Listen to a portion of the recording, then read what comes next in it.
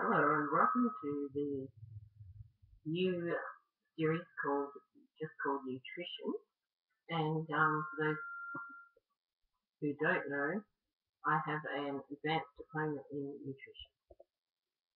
I thought we would start with vitamins, and I thought we'd do them in order. But first we'll do the A vitamin and the B group vitamins. There's quite a few B group vitamins, so we will do those. Okay, so what I want to do is give you function of the vitamin, the recommended daily intake, that the average, when I say recommended daily intake, is for a healthy adult. So if you're elderly, if you're a child, if you're a teenager, if you have certain illnesses or diseases, you may need more of a vitamin, a certain vitamin, or less of a certain vitamin. I'll also give you drug interactions because some vitamin supplements can interact with drugs very dangerously, so you need to know about the drug interactions. But this won't be a comprehensive list of drug interactions, so it's really important if you're going to take a vitamin supplement, you talk to your doctor that it doesn't interact with any of the medication that you're currently on. I'll also tell you which foods that they have the highest amount in, and which foods you should eat if you need more of that vitamin. And also I will tell you about the symptoms if you have an excess of that vitamin in your body, or if you have or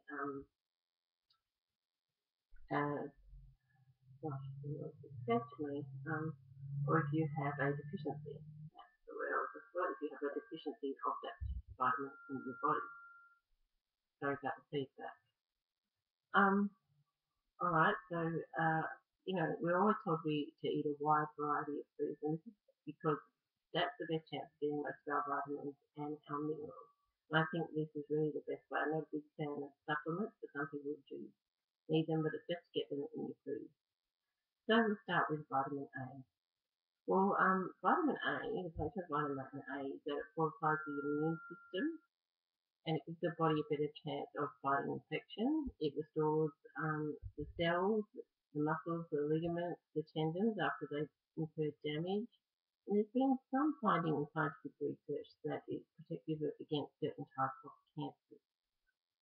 The recommended daily intake of vitamin A is 750 micrograms. Now, make sure that whenever I'm talking about vitamins or minerals, you've got to listen to whether I'm talking about milligrams, which is a figure, or micrograms, which is much smaller, or even IU, international units, which is small, and there's grams. So you don't want to get those wrong. So for vitamin A, you need 750 micrograms a day.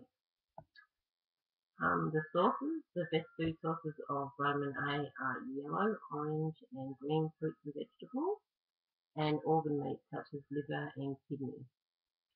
If you're deficient in vitamin A, it can cause blindness, and in excess, if you have too much vitamin A in your body, it can cause cancer and fetal abnormalities. Now, when it comes to interactions and warnings, zinc, if you're deficient in zinc, that interferes with the metabolism of vitamin A.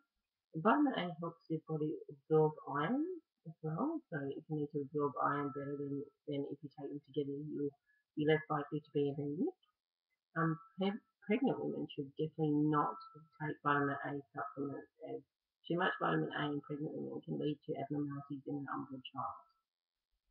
Okay, so let's move on to the B group vitamins. And we'll start with obviously vitamin B1, also known as thiamine. And thiamine helps the body make use of carbohydrates so that they release energy, and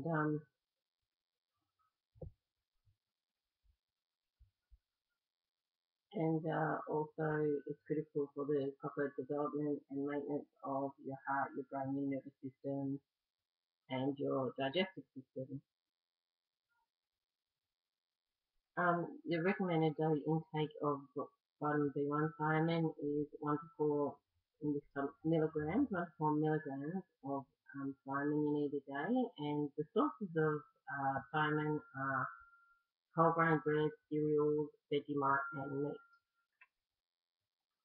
If you have a deficiency of thiamine, it can show in you having fatigue, you can be petulant, you can have muscle spasticity, and you can have memory loss. If you have an excess of thiamine, you can have irregular heart rhythms, seizures, and headaches. Vitamin B1 or thiamine, as it's known, can interfere with the effectiveness of chemotherapy drugs, antibiotics, antidepressants, diuretics, digoxin, which is a drug used to often treat heart disorders, and scopolamine, which is often a drug prescribed for motion sickness. So seek medical advice before taking any thiamine supplements if you're on those drugs.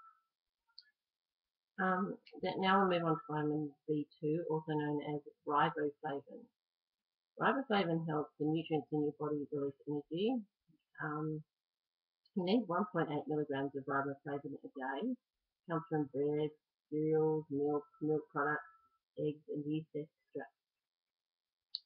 If you're deficient in riboflavin, it lowers the effectiveness of your immune system to fight off infections and diseases. If you have excess riboflavin, usually because your urine is a fluorescent colour, bright, fluorescent. So you'll be able to see your urine in the dark if you have an excess of riboflavin. Riboflavin supplements like vitamin B2 supplements should not be taken by children under 12 at all, under any circumstances, unless the doctor has, for a very specific reason, prescribed it. People on anti-cancer medications and people on antibiotics or people with kidney failure should definitely not take supplements of riboflavin either. Okay, let's move on to vitamin B3, or vitamin B3 can also be known as niacin. Niacin aids metabolism, it plays a role in the effectiveness of digestion and nervous system maintenance. It also has a great many other functions, numbering in the hundreds in the body. You need 18 milligrams of riboflavin a day. This comes from lean meat, poultry, fish, especially tuna, peanuts, and yeast. If you're deficient in niacin, you can get pellagra, which is a disease that has a lot of symptoms, including indigestion, dermatitis, muscle flaccidity, diarrhea, the appearance of the swollen tongue, and confusion.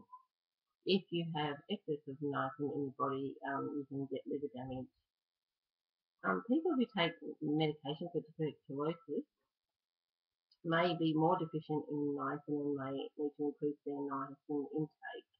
Women that take contraceptive pills that contain estrogen need more niacin often, and people who are pregnant, breastfeeding, or who have kidney failure should definitely not take niacin supplements, and children under 12 should definitely not take niacin supplements. Okay, let's move on to vitamin B5, or better known as pantothenic acid. Sorry, brain's just not working at the moment. Pantothenic acid. Okay, the function of vitamin B5, pantothenic acid, is vital for the production of energy converted from fat, carbohydrates, and protein, the manufacture of hemoglobin, and the metabolism of toxic substance by the liver. You need 6 milligrams of B5 a day. You can get that from nuts, seeds, organ meat, avocados, pumpkins, sweet potato, eggs, egg yolk, broccoli, dairy meat, bananas, fish, chicken, and whole grains. So it's very unlikely to be deficient because there's a lot of things that have vitamin B5 in it. But if you are deficient, you'll be tired, you'll lack strength, you can get stomach pains, muscle pains, lack of coordination, lack of sensation, nausea, sleepiness, depression, anemia. If you have too much B5, you can have diarrhea, nausea, indigestion, and it can cause liver damage. People who are using contraceptives containing estrogen will most likely have a deficiency, could very much have a deficiency in B5, so they might need to increase it.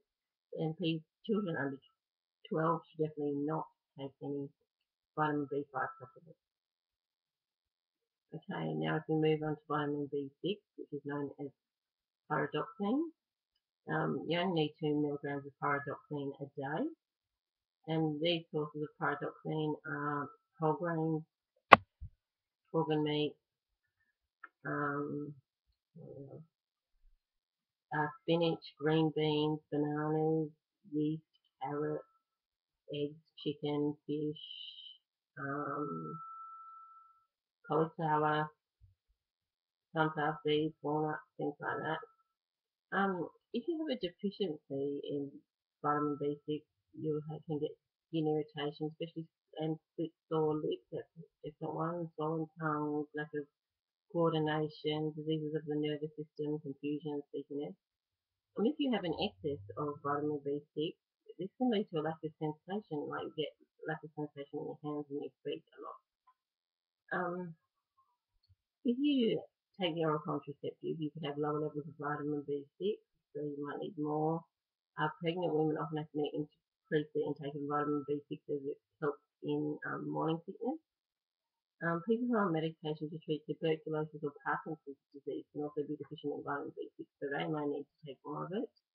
The absorption of vitamin B6 is aided by vitamin B2 and magnesium. So if you're having trouble absorbing it, if you take B2 and magnesium with it, then that will help you absorb vitamin B6. But vitamin B6 supplements should not be taken by children under 12. I have a problem with most children most of the time taking any sort of vitamin supplements under 12 unless it's really, really necessary and prescribed by a medical professional, because really they should be able to get it out of their food. Okay, now let's talk about vitamin B7, which is also known as biotin, or it can also be known as vitamin H. Okay, the function of biotin is it aids in formation of fatty acids and the release of energy. It supports healthy functioning of bone marrow and nerve tissue, of testes, sweat glands, and the blood cells. You need only 30 to 100 micrograms a day, and you can get that from organ meat, yeast, egg yolks, mushrooms, peanuts, bananas, and soy. If you're deficient in biotin, you can be very tired and you can have muscle soreness, loss of hair and depression. There's no negative effect found if you have an excess. Low levels of biotin may be found in people with diabetes and those on anticonvulsant medications, as well as people who use antibiotics for long periods of time. Okay, now let's move on to vitamin B9, also known as folic acid. Now, folic acid production is vital in the development of the fetal system and critical in maintaining normal brain function. You need about 400 micrograms of folic acid a day.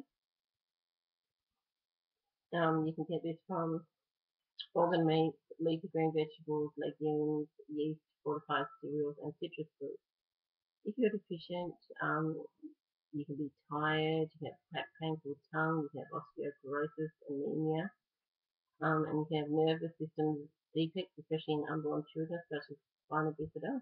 It is also a deficiency in folic acid has also been linked to bowel and cervical cancer.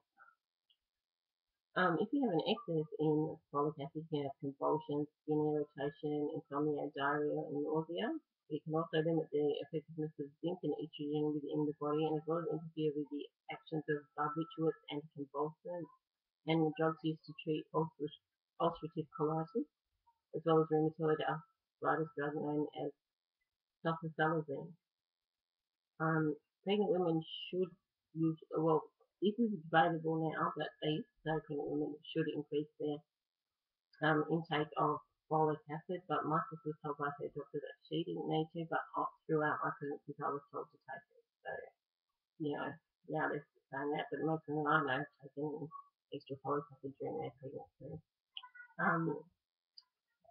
Folic acid can impede aspirin, ibuprofen, anticonvulsants, antibiotics, and malarial drugs, blood pressure and ulcer medication. So if you're on these medications, you need to check with your doctor whether it's okay to take folic acid, or if you might need to increase the folic acid because some of these medications can decrease it.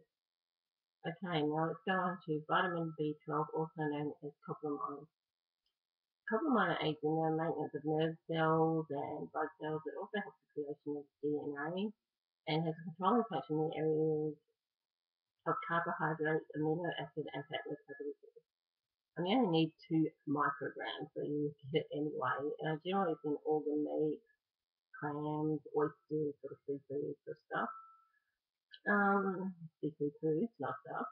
Um, if you have a deficiency in copramine, you can have loss of sensation in your hands and feet, a lack of coordination, a loss of vision, megaloblastic anemia, confusion, irritability, nerve damage, shakiness.